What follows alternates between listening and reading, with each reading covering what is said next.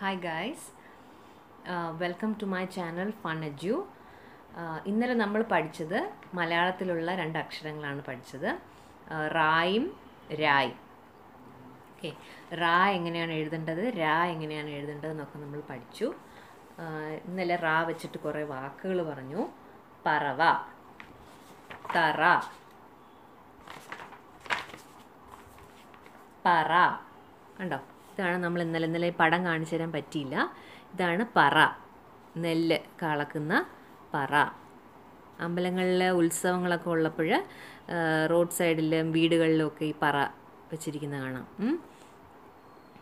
പറ. ഇത് തുളസിത്തറ, തറ കാണാമോ? തറ, തുളസിത്തറ. തുളസിത്തറയിൽ തുളസി വളർന്നു നിൽക്കുന്നു. ഇതാണ് പറവ. ഇതിപ്പോൾ ഒരു പ്രാവാണെന്നാണ് തോന്നുന്നത്. എന്തായാലും ഇദ്ദേഹത്തെ പറഞ്ഞ പേരാണ് പറവ. കണ്ടോ? ഓക്കെ, പിന്നലെ നമ്മൾ ഈ വാക്കുകളൊക്കെ പഠിച്ചു. ഇനി രാ വെച്ചിട്ട് ഒന്ന് രണ്ട് വാക്കുകൾ പഠിച്ചായിരുന്നു. കര. ഇന്നലെ നമ്മൾ പറയാത്തൊരു വാക്കുണ്ട്, നര. നോക്കൂ, നര. എന്താണ് നര എന്ന് പറഞ്ഞ വാക്കിൻ്റെ അർത്ഥം? വീട്ടിൽ വയസ്സായ ആൾക്കാരൊക്കെ ഉണ്ടെങ്കിൽ അറിയാൻ പറ്റും. മുടി, കറുത്ത മുടിയുടെ നിറം പതിയെ വെളുപ്പായിട്ട് മാറിക്കൊണ്ടിരിക്കും. അപ്പോൾ ആ ഒരു കണ്ടീഷനാണ് നര എന്ന് പറയുന്നത്. നര. ഈ ന എന്ന് പറഞ്ഞ അക്ഷരത്തിനൊരു പ്രത്യേകതയുണ്ട്. ന എന്നും പറയും, ന എന്നും പറയും. പ്രൊണൗൺസിയേഷനിൽ ന എന്നും പറയും, ന എന്നും പറയും. ഇപ്പോൾ നമുക്ക് ഇന്ന് പഠിക്കാനുള്ളതും ഈ ന തന്നെയാണ്. നായും തായുമാണ് നമ്മളിന്ന് പഠിക്കാൻ പോകുന്നത്. അപ്പോൾ ഇതിപ്പോൾ നര എന്നല്ല പറയുന്നത്, നര എന്നാണ് പറയുന്നത്. കണ്ടോ, നരയുള്ള ഒരു അപ്പൂപ്പൻ്റെ പടം. ഇത് തുളസിത്തറ അല്ലാത്ത സാധാരണ തറ. കണ്ടോ, തറ, സാധാരണ തറ. പിന്നെ വര. ഇന്നലെ നമ്മൾ പഠിച്ചു, രാ പഠിച്ചപ്പോൾ നമ്മൾ പറഞ്ഞാണ് വര. കണ്ടോ, ഒരു സ്ട്രെയിറ്റ് ലൈൻ വരച്ച് വെച്ചിരിക്കുന്നത് കണ്ടോ? ഇതൊരു കടപ്പുറമാണെന്ന് തോന്നുന്നു. അപ്പം വെള്ളമില്ലാത്ത ഭാഗത്തിന് നമ്മൾ പറയുന്ന പേരാണ് കര. കര. ഉണ്ടോ, ഈ ഇതെന്താ ബ്രൗൺ കളറല്ല, ഈ ഒരു കളറുള്ള ഏരിയയാണ് കര. അതിലൊരു വര വരച്ച് വെച്ചിരിക്കും. കണ്ടോ? അപ്പം ഇന്നലെ നമ്മൾ രായും റായും പഠിച്ചു. അപ്പോൾ ഇന്ന് നമ്മൾ പഠിക്കാൻ പോകുന്ന ലെറ്റർ ഏതാണെന്ന് വെച്ച് കഴിഞ്ഞാൽ ത. ത എന്ന് പറഞ്ഞ ലെറ്ററാണ് നമ്മൾ ആദ്യം പഠിക്കാൻ പോകുന്നത്. കാരണം നമ്മൾ രായിലാണ് നിർത്തിയത്. രായിൽ നിർത്തിയത് കൊണ്ട് നമുക്ക് അവിടെ നിന്ന് തന്നെ തുടങ്ങാം. രാ എങ്ങനെയാണ് നമ്മൾ എഴുതുന്നത്? ശ്രദ്ധിച്ച് നോക്കിക്കേ. രാ എഴുതുന്നത് കറങ്ങി വന്ന് ക്ലോക്ക് വൈസ് ഡയറക്ഷനിൽ വന്ന് ഇങ്ങനെ എഴുതാൻ പറഞ്ഞല്ലേ, രാ. ഓക്കെ, അപ്പോൾ ഈ രായുടെ ചുരുപ്പ് നമുക്ക് വേണമെങ്കിൽ ചെറുതാക്കിയും വലുതാക്കിയിടാം. രായുടെ ചുരുപ്പ് ഒരു ശകലം വലുതാക്കിയതിന് ശേഷം വേണ്ട, ഞാൻ എഴുതാൻ പോവാണ്. രായുടെ ചുരുപ്പ് ഇച്ചിരി വലുതാക്കിയതിന് ശേഷം നിർത്തുന്നില്ല, അവിടെ നിന്ന് കറക്കിതാ വീണ്ടും ഒന്നും എഴുതുന്നു. ഇതാണ് ത. എന്താണ് ഈ ലെറ്റർ? ത. ത. ഒന്നും കൂടെ പറഞ്ഞുതരാം. എങ്ങനെയാണ്? ആദ്യം രാ എഴുതുക. രാ എന്ന് പറഞ്ഞ ലെറ്ററിൻ്റെ ചുനുപ്പ് ഇച്ചിരി ഒന്ന് വലുതാക്കി മേലോട്ട് കൊണ്ടുവന്നതിന് ശേഷം ഒന്ന് കറക്കി ക്ലോക്ക് വൈസ് ഡയറക്ഷനിൽ കറക്കി രണ്ട് ലൈനിലും മുട്ടുന്ന രീതിയിൽ കറക്കി എഴുതുക. അതിനെയാണ് നമ്മൾ എന്ത് പറയുന്നത്? ത. ത എന്ന് പറഞ്ഞ അക്ഷരം. അപ്പം എങ്ങനെ എഴുതണം? രാ കറക്കി ത. രാ ത. കണ്ടോ? ഇത് ഒരു പേജ് നിറച്ച് എഴുതി പഠിക്കുക. ത. കണ്ടോ, ഞാൻ തന്നെ ഇപ്പോൾ ഒരു പേജ് നിറയ്ക്കാറായി. ത. ഈ ത എന്ന് പറഞ്ഞ ലെറ്റർ കൊണ്ട് നമുക്ക് എന്തെല്ലാം വാക്കുകൾ ഉണ്ടാക്കാം? ആലോചിച്ച് നോക്കിക്കേ. തല, അല്ലേ? നമ്മുടെ തല, ഇതാണ് തല. തല. അപ്പോൾ ഞാൻ ത ഇവിടെ എഴുതിയിരിക്കുന്നുണ്ട്. ഒന്നുകൂടെ എൻ്റെ പുറത്ത് കൂടെ എഴുതാം. ത. ല ഞാൻ പഠിപ്പിച്ചില്ല, എന്നാലും സർക്കിൾ ചെയ്യാൻ വേണ്ടിയിട്ടാണ് ഞാൻ വാക്കുകൾ എഴുതുകയാണ്. തല. പിന്നെ അതുപോലെ വേറൊരു വാക്കാണ് പത. സോപ്പിൻ്റെ പത, അതാണ് ഉദ്ദേശിച്ചത്. പത. സോപ്പിൻ്റെ പത ഞാൻ കാണിച്ചു തരാം. ഇതാണ് പത. കണ്ടോ, സോപ്പിൻ്റെ പത. പത എന്നൊക്കെ അച്ഛനും അമ്മയൊക്കെ പറയുന്നത് കേട്ടിട്ടില്ല. അപ്പോൾ ഇതാണ് സോപ്പിൻ്റെ പത വന്നിരിക്കുന്നതാണ് പത. തല. കണ്ടോ, തല. ഓക്കെ, ഇനി ത വെച്ചിട്ട് വേറൊരു വാക്ക് തറ, തറയ്ക്കകത്തുണ്ട് താ. നമ്മൾ നേരത്തെ പറഞ്ഞില്ലേ തറ, അതിനകത്തും താ ഉണ്ട്. അപ്പം തറ, തല, പത, താ വെച്ച് കുറേ വാക്കുകളായില്ലേ. ഇനി തിര, തിര, തിരമാലയുടെ തിര. ഇങ്ങനത്തെ കുറേ വാക്കുകൾ ഞാൻ എഴുതി തരാം, എന്നിട്ട് നമുക്ക് സർക്കിൾ ചെയ്യാം. ഓക്കെ.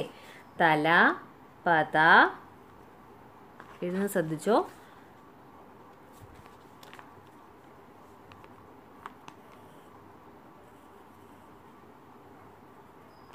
തിര,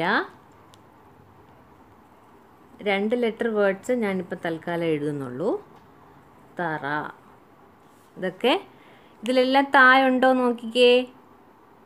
താ ഇല്ലാത്തൊരു വാക്കും കൂടെ എഴുതാം. വല, കമല, കമല, കമല എന്നാണ് താമര എന്നാണ് അർത്ഥം. കണ്ടോ, ഇതിനകത്ത് താ ഇല്ല. അപ്പോൾ തായുള്ള വാക്കുകളൊക്കെ ഒന്ന് സർക്കിൾ, തായുള്ള വാക്കുകളല്ല, താ എന്ന് പറഞ്ഞ ലെറ്റർ ഒന്ന് സർക്കിൾ ചെയ്യാമോ? ഞാൻ ചെയ്ത് കാണിച്ചു തരാം. ദേ, ആദ്യത്തെ താ സർക്കിൾ ചെയ്തു, രണ്ടാമത്തെ താ സർക്കിൾ ചെയ്തു, മൂന്നാമത്തെ താ സർക്കിൾ ചെയ്യുന്നു, നാലാമത്തെ. ഇതിൽ താ ഇല്ല, ഇതിലും താ ഇല്ല. അപ്പോൾ ഇതിൽ സർക്കിൾ ചെയ്യണ്ട, താ ഇല്ല. ഓക്കെ. അപ്പോൾ താ എന്ന് പറഞ്ഞ ലെറ്ററാണ് നമ്മൾ ഇപ്പോൾ പഠിച്ചത്. താ. താമര, വേറൊരു വാക്കാണ് താമരപ്പൂവ്. താമര ഉണ്ടോ? താ. അപ്പോൾ താ എന്ന് പറഞ്ഞ ലെറ്റർ എഴുതുന്നത് എങ്ങനെയാണ്? രായിൽ നമ്മൾ റാ തുടങ്ങി രാ വരച്ചു, രാ എഴുതിയതിന് ശേഷം അടുത്ത ലെറ്റർ നമ്മൾ പഠിപ്പിക്കാനുള്ളത്, മൂന്നാമത്തെ ലെറ്ററാണിത് പഠിപ്പിക്കാനുള്ളത്, ത. ഓക്കെ. ഇനി അടുത്ത ലെറ്റർ താ കഴിഞ്ഞിട്ട് അടുത്ത ലെറ്റർ ഏതാണെന്ന് വെച്ചാൽ നമുക്ക് പഠിക്കാൻ എളുപ്പം ന. ഇതാണ് നമ്മൾ നര എന്ന് പറഞ്ഞില്ലേ, നര എന്ന് പറയുന്നതിനകത്ത് ന എന്ന് പ്രൊനൗൺസ് ചെയ്യുന്നതും ആന, ചേന, പന എന്നെല്ലാ വാക്കുകളിൽ ന എന്ന് പ്രൊനൗൺസ് ചെയ്യുന്നതും ഒരേ ആളെ തന്നെയാണ്. ആരാണ്? ന.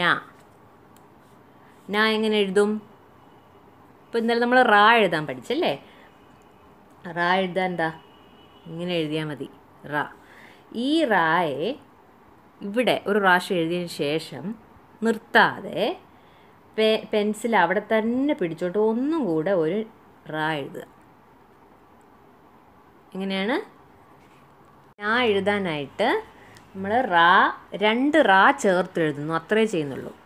റാ നമ്മൾ ഒരു പ്രാവശ്യം എഴുതി എങ്ങനെയാണ് ഇങ്ങനെ കൊണ്ടുവന്നു, എന്നിട്ട് ഇവിടുന്ന് കൈ എടുക്കുക, അത് ഒന്നും കൂടെ ചേർത്ത് ഞാൻ എഴുതുക. കൈ എടുത്തിട്ട് 2 റാ എഴുതി കഴിഞ്ഞാൽ അത് തെറ്റാണ്, അത് ഇറ്റ എന്നാണ് ആ ലെറ്റർ വായിക്കുന്നത്. ഇറ്റ, പാറ്റയുടെ ഇറ്റ, അതല്ല. നമുക്ക് വേണ്ട എന്താണ്? ഒരു റാ എഴുതുന്നു, ആ റായുടെ അറ്റം നിർത്താതെ വീണ്ടും ഒരു റാ എഴുതുന്നു, ഇതാണ് ന. ഒരു റാ എഴുതുന്നു, എന്നിട്ട് അവിടുന്ന് തന്നെ വീണ്ടും ഒരു റാ എഴുതുന്നു, ന. കണ്ടോ? ഒരു റാ എഴുതുന്നു, നിർത്താതെ തന്നെ വീണ്ടും ക്ലോക്ക് വൈസ് ഡയറക്ഷനിൽ റാ എഴുതുന്നു, ഇതാണ് ന. ഒരു പേജ് നിറച്ച് എഴുതിക്കേ ന.